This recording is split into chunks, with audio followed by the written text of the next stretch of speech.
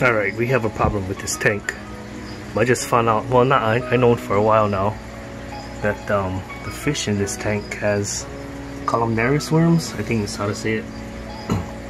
Let's see if we can kind of spot one. And they're not swimming too happily, not being themselves. Yeah, so I see that white cloud right there. It's kind of protruding out. And that fish right there too, you can kind of see it, but I really can see it on these guppies. That's where you kind of really see them the most. Let's see if I can. Yeah, so that's some nasty stuff. I've been trying to use fenbenzadole.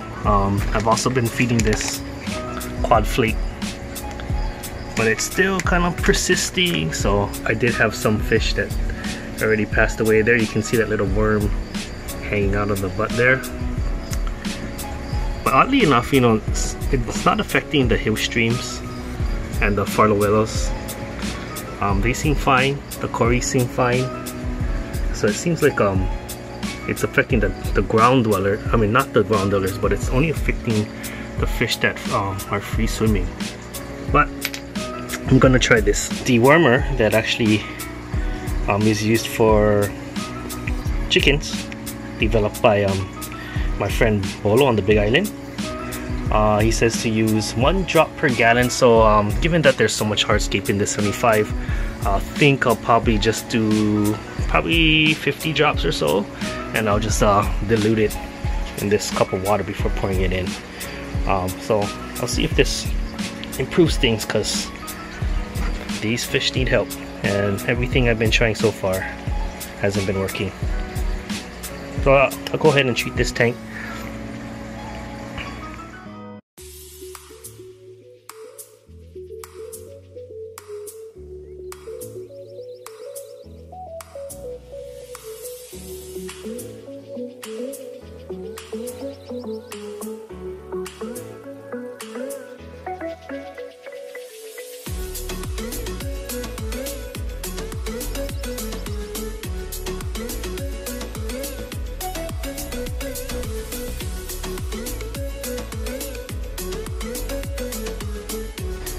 So I'm just gonna come back tomorrow to see how the fish are doing. I'll give you an update. Alright, this is 2 days after I initially dosed Bolo's deworm medication, and I am really surprised to see that there has been a large improvement on a lot of the fish. I can no longer see on some of them that really large belly with worms coming out. So I'm glad to say that I'm pretty sure it actually works. I might have to follow up with another dosage. I still do see several that kind of shows, especially the smaller ones, that show signs that maybe they're still a little bit affected by it. But I do notice that some of them kind of have this concave belly. I'm guessing because maybe their bellies were full of worms, and now that they were expelled, that's why they look like that. I did have a couple of fish die off, and actually I had a lot of cherry red shrimp in this tank, and I think they all perished for that. So this warning to anyone who has shrimp, this is not shrimp safe, I have found. I'll find out what the ingredients are in that medication, but I've used, I said like earlier, I used fenbenzadole and that quad flake, and it didn't have this drastic of results. So yeah, I'm gonna recommend this medication if you ever have Camallanus worms. Very good.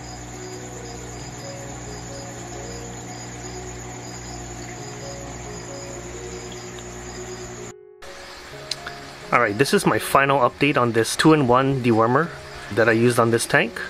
And I wanted to spotlight this guppy because this guppy was really infected. Hopefully in my first shot, the first day of pre-treatment, I got a good shot of her, but she is looking way better because she was highly infected.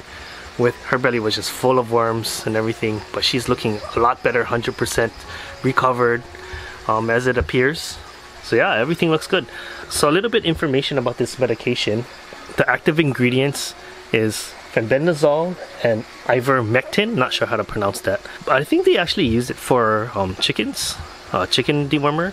But it has been proven to be safe for fish.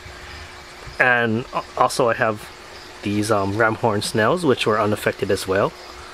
But caution on your neocardinas. I did use the full recommended dosage, which was 1 drop per gallon of water. So this is a 75-gallon tank, and I kind of estimated that there's probably around only 50 gallons of water, but maybe there's less. Maybe I could have overdosed it. But yeah, after the first day of dosing, then I changed 30% of water. And it has been about a week after that dose, so I haven't redosed yet. But I think I'll follow up with another dose in maybe a couple weeks from now, just to make sure that any possible eggs that might hatch from the worms also is treated, because they do have a life cycle. So I'll probably do that in a couple weeks. But anyway, I'll put a link in the description if you're interested in trying out this product, which has improved my situation here. Alright, thanks for watching and stay tuned. I just got a big box from Aquarium Co-op. He helped me out because I'm doing a big upgrade to my guppy setup back in the yard. So yeah, stay tuned. Thanks for watching.